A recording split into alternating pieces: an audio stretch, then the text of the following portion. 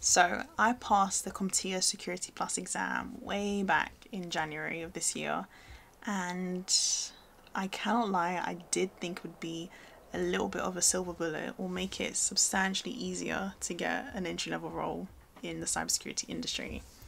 Well, it's September, and apart from a few recruiters in my LinkedIn DMs after I did my I just passed the Security Plus exam, it has not helped me as much as I thought it would. But I don't regret getting it because it is something that's often asked as a certification on cybersecurity jobs. But I'm going to need more to get that entry-level role, and it might be a little bit harder or a lot harder than I thought it would be, because right now the industry isn't the kindest to tech newbies. Getting a new role, you see all the time with people saying that they're struggling, but it's not impossible, because as much as I see people talk about how hard it is to get into the industry, I see many people talk about, oh, I'm so excited to say I'm starting this new role or I'm taking a new path, and they're starting their journey into cybersecurity. So it is possible, it's just going to take a little bit more finesse than I first anticipated. But that's okay, because we're not afraid of hard work around here. But before I get into the things that I'm doing now to make that career change a little bit easier, let me introduce myself. My name is Kukui, and I'm a career changer into cybersecurity from a non-technical field. So that's me. Now, let's get into the things that I'm doing to make this career change more of a reality. The first thing I'm doing is, instead of saying I want to get a job in cybersecurity and trying to learn every single skill, I focused on a niche.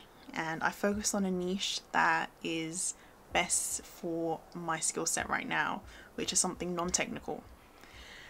So I'm focusing on governance, risk and compliance, or GRC, in cybersecurity. And the reason I'm doing that is because it's a non-technical role, which means the level of knowledge I need to have is a little bit less than if I wanted to work as a SOC analyst or a cybersecurity analyst or any type of analyst. Instead, I want to work in GRC, audit, risk assessment.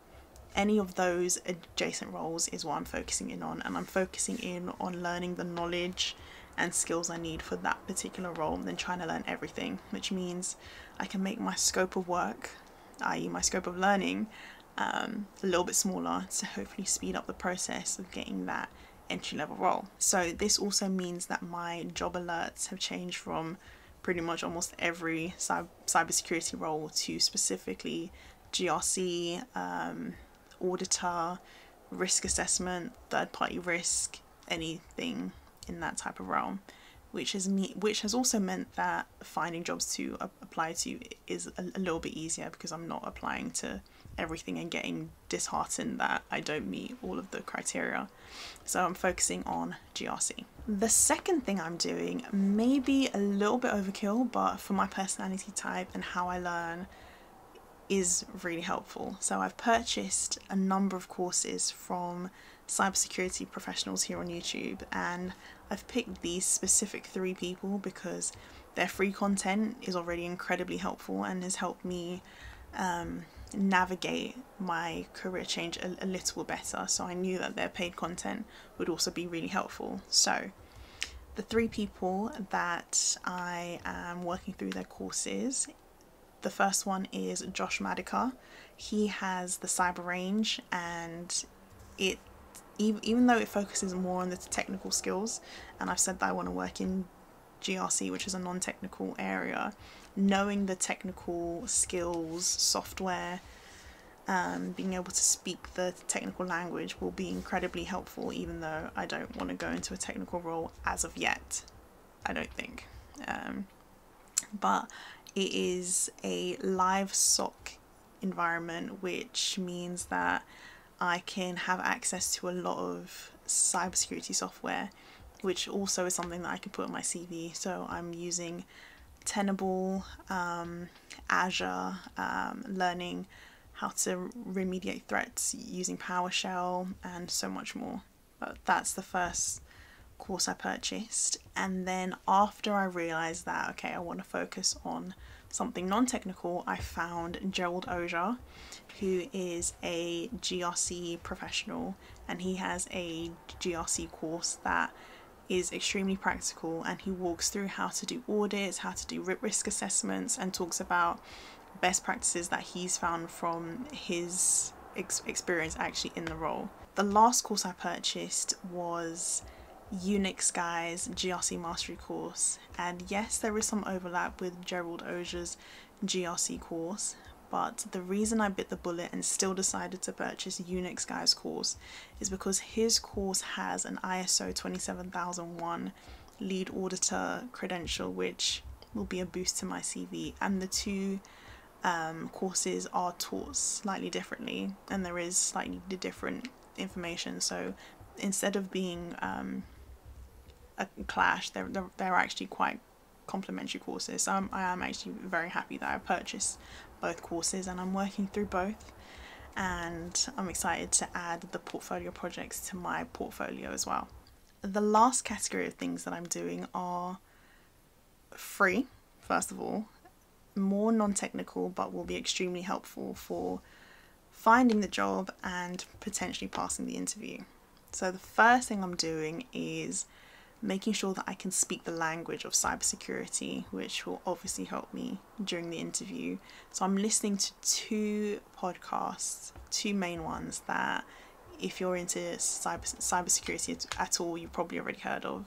But the first one is Darknet Diaries, which is equal parts entertaining and educational. The host does a really good job of translating some of the more technical aspects of what people talk about during the interview into really simple terms that anybody can understand, and just having knowledge of some of the crazy things that can happen in cyber. Some of the most insane threat actors, the most insane hackers, will also give me something to talk about during interviews. The second podcast I'm listening to is Cyberwire Daily. I'm listening to this podcast specifically to be able to answer the interview question, oh, so how do you keep up with cybersecurity news?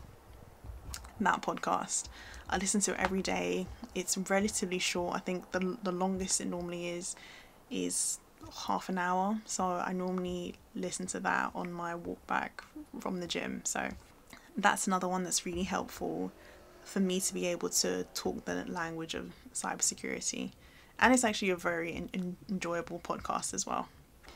The next thing I'm doing, which can feel a little bit icky, is networking on LinkedIn. And the word networking always feels a bit strange to me, but it's something that has to be done. And I know a lot of recruiters can be found on LinkedIn, so I'm trying to make myself a little bit more visible.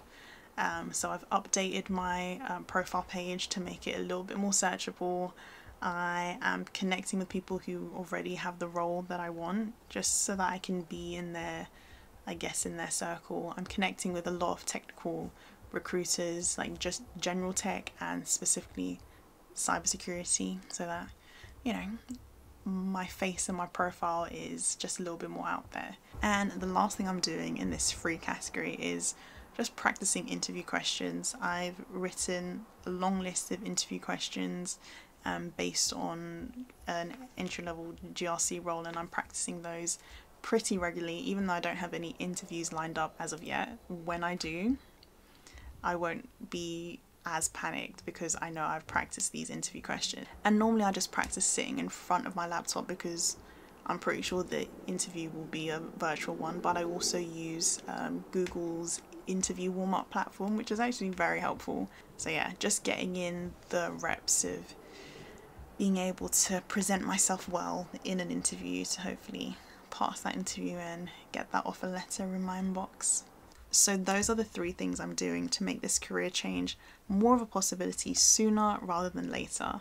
I've honed in on a niche, I've purchased courses, and I'm making myself talk the cybersecurity talk. It can feel like a lot sometimes, but I know that the time is going to pass regardless, and it's better for me to at least try to do the things to make that change than just sit on my hands and hope for the best. So that's what I'm doing. My channel will be a bit of a mix of things, but it'll be focused on cybersecurity and technology. If that's something you're interested in, I'd love for you to stick around and subscribe, and hopefully I'll see you in the next one. Alright, bye.